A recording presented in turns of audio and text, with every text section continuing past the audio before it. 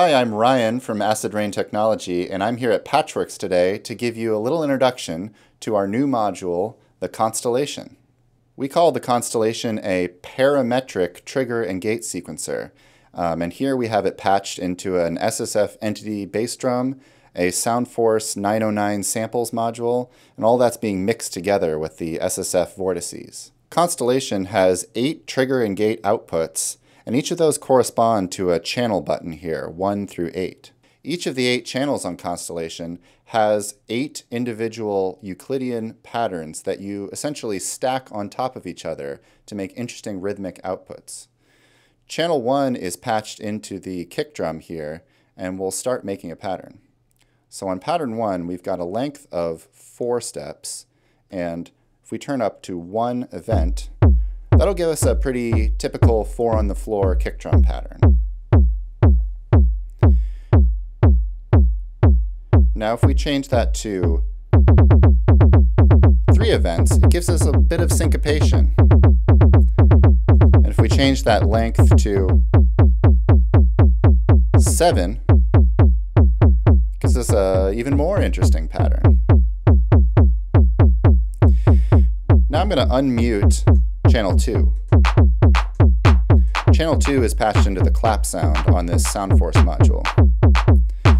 And it's also playing a length of 4, events 1 pattern. So if we make that length 16, it makes a sparser pattern. Now let's unmute a second pattern here. And these 2 patterns are being combined using OR logic. So we'll make this second pattern a length of 32, and we'll rotate that around 17 steps. And we'll add a burst of 3. So now the burst is adding events on the end of that single event. If we turn up the ratchet,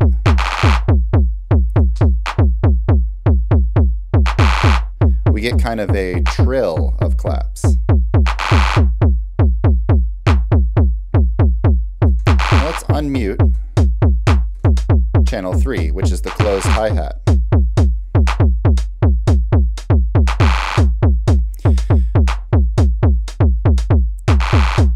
Now we're going to leave that where it is and unmute the open hi-hat. Now it's playing the same thing, the length 4, events 1 pattern. Let's change that up. Let's do a length of 4, events 1, and then rotate that 2. Length 4, events 1, rotate 2. And that gives you an offbeat open hi-hat.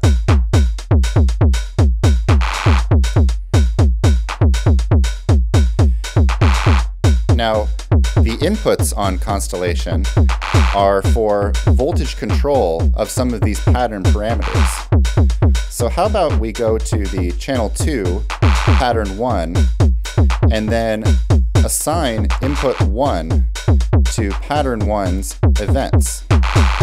Now I have a navigator here with its fader voltage output from 0 to 5 volts patched into input 1. If I turn this up, it's going to change the number of events. You can see the number go up and down as I move the slider.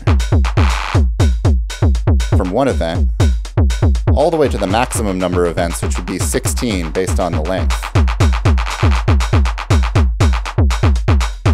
So at in-between values here, you can get really interesting syncopations. This is kind of a way to explore different rhythms.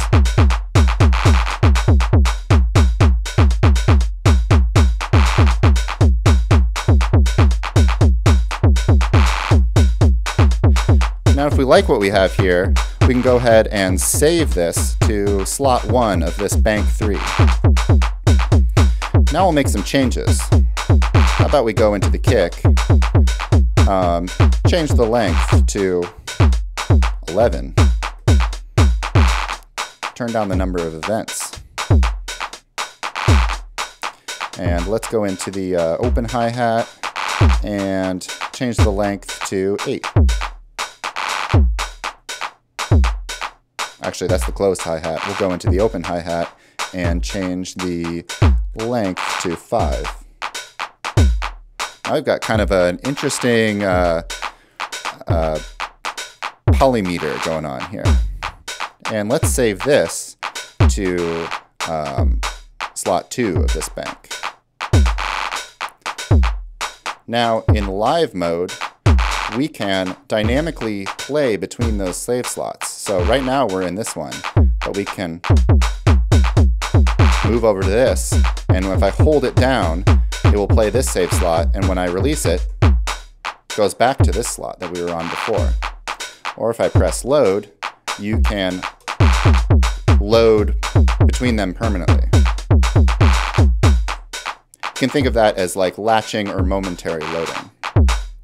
And here in the live menu, I can also mute various patterns. So we can just do the kick and the open hi-hat. Bring in the closed hi-hat. Move to this pattern. And bring in our clap.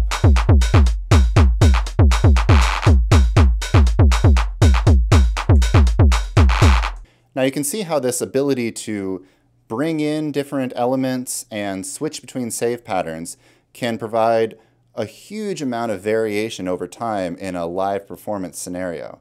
The Constellation has 20 save slots per bank, and it has 999 banks, so effectively unlimited saving capability for any patterns you can think of.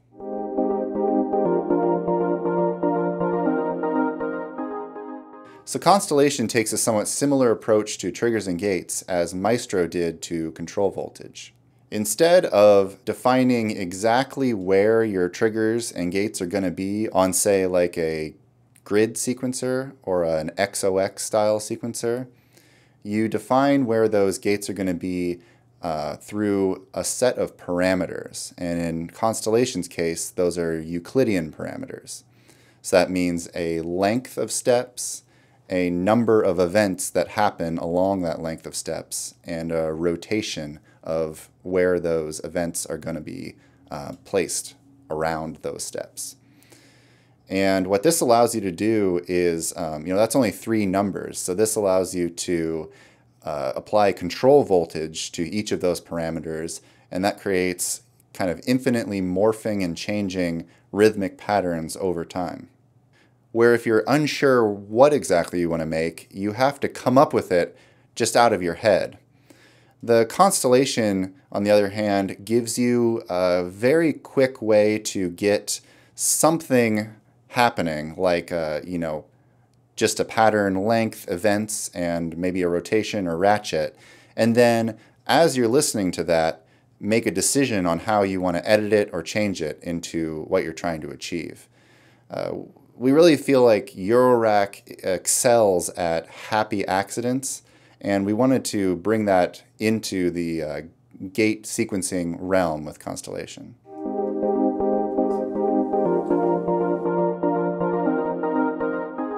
Yeah, so at Acid Rain we are very focused on the concept of performing live with a Eurorack setup.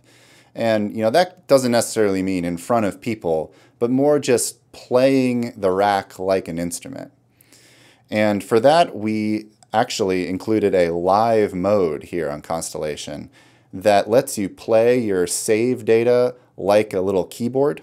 So you can progressively hold down save slot buttons and move through those dynamically with your fingers, which creates a lot of, again, more rhythmic variation and the ability to do sort of fills and rising energy of your drum patterns over time, and then very, very quickly snap back to where you were at before or a new pattern to load. Also within live mode, you can quickly mute and unmute channels, which lets you bring the energy up and down as well.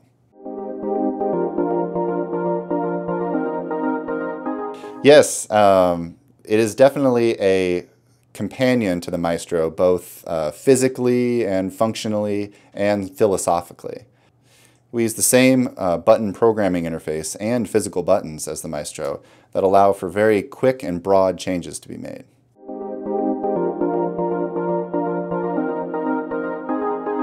So obviously the Constellation works really well with drum modules, or any kind of drum machine that takes triggers and gates in, whether in or out of Eurorack. But it can definitely sequence through sequencers, so it can be the clock source for a sequencer. It can trigger your envelope generators, and then it also has 8 freely assignable CV inputs that work really well with LFOs like the Maestro, or even fixed voltage sources like the Navigator. That you can look at that as kind of adding your own manual controls to the internal parameters of Constellation in a configuration that works best for you. Thanks again for watching today. This is Ryan from Acid Rain at Patchwerks. If you have any questions about the Constellation or any of our other modules, please send us an email or find us online.